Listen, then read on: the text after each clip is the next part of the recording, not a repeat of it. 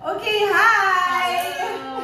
Here, this is my friend Kat, and she has her own business actually. Yeah. It's called Guanio-Mago. Yeah. And it's a range of ready-to-cook food that, believe it or not, is healthy because it tastes so good. Thank you. If you're like us, you know, school is fast approaching. You're probably after 2.5 years. Medyo nangalawang na ng konti yung brains natin preparing for baon. So she's here with us today to give us some great ideas for baon for our school-going kids that are fast, healthy, and tastes really good.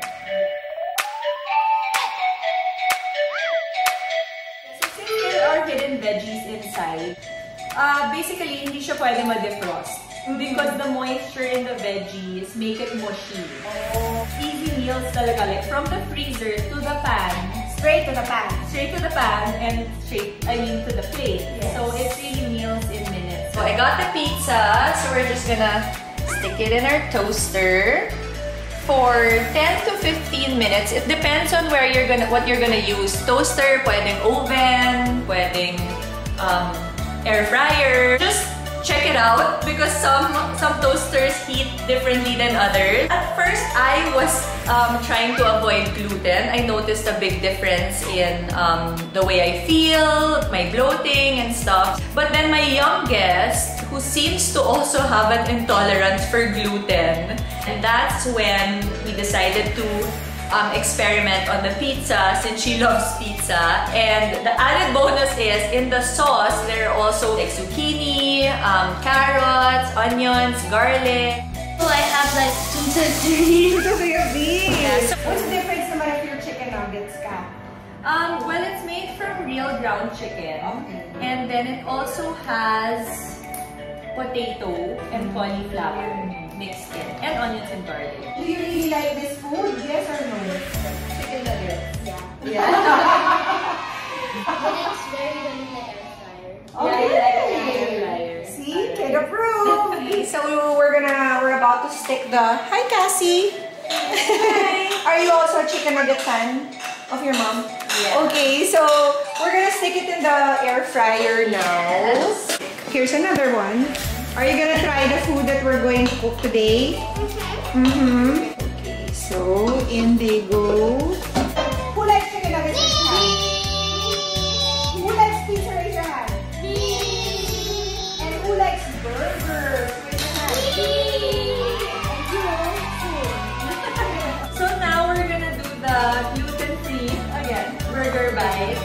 Freezer. So from the freezer, put it in a pan with a bit of oil, just to make sure it doesn't stick. Usually we just cook it for like about maybe 5 or so minutes on each side. I eat it with rice and ketchup. Right, so our burger bites are done. That was super quick. Yeah, parang less than 5 minutes nga actually is. Right, so we have our pizza, we have our burger bites. So now we're gonna get our chicken nuggets. Yeah. So napakadali lang nito. 3 ways of cooking these baon items. Siyempre pag in-air fry, it's extra healthy. Yeah. Extra crispy. Extra crispy. And so for this, maybe since my veggies na in the nuggets, I'm just gonna put fruit just to have that extra vitamin C. Let's put some oranges. And then just for a treat, let's put some cookie. wow. Just to entice. Yeah. To make you happy naman, not just mommy happy. Yes. I love this baon. I could have this baon myself. Yeah, me also. So, I mean, what kid would not eat this? Okay, so 1 baon down. Yeah. Pairing it with just a mini loaf. Yeah. Bread loaf. Just in case they eat it. It's always just good to have it on their plate, even if they don't eat it. So the older one is a bit more of a challenge, but that's how it is. Boring naman, walang challenge. Yeah, exactly. Yeah, eventually, one day, they might be like, ooh. Yeah, and if they're hungry enough, they'll eat it. Yeah, exactly. So, it's now taste test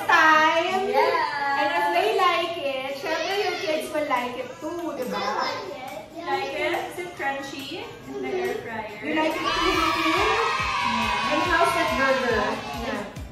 Put it on the pizza, eat it together. Experiment. So, obviously, success, mga mommies. And where can they get these snacks? Alright, they can order through my Instagram, yaya.lola in Instagram. You can follow me there and order there. You can also order via our website, which is www.yayalolaph.com. You can also send me a Viber message. I love that you came up with this. All like small baon sizes. Good for one serving for that day, for one kid. Yeah. But the pack comes with five different. Yeah. So parang one for each day, Monday through Friday.